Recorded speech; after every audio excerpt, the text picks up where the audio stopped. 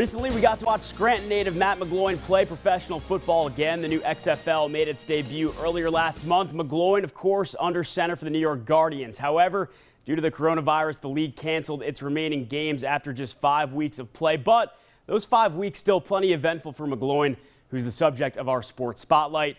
Here's AJ Donatoni with more. Matt McGloin is back home after his latest run in pro football, this time with the XFL. For me, I enjoyed being, the guy again.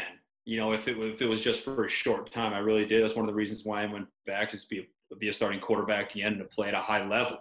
McGloin made his debut with the New York Guardians on February 9th and led the team to a 23-3 victory with a touchdown through the air and on the ground. It was his first game action as a pro since 2016 with the Raiders of the NFL. At the end of the day, in a first-year startup league, to get that TV exposure, and again, to play at a professional level was a fantastic opportunity for everybody.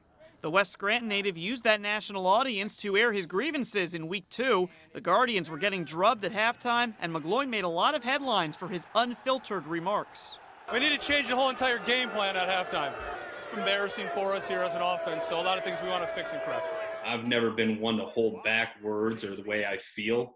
I think this is an emotional game. It's a game I'm passionate about, and I think something that people need to remember is that it's my job.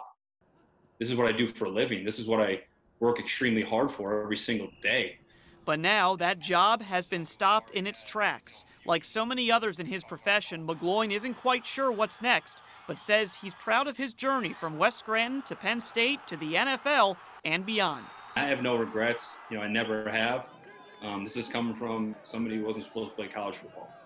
So I'd like to think, I got the most out of my ability and my talent.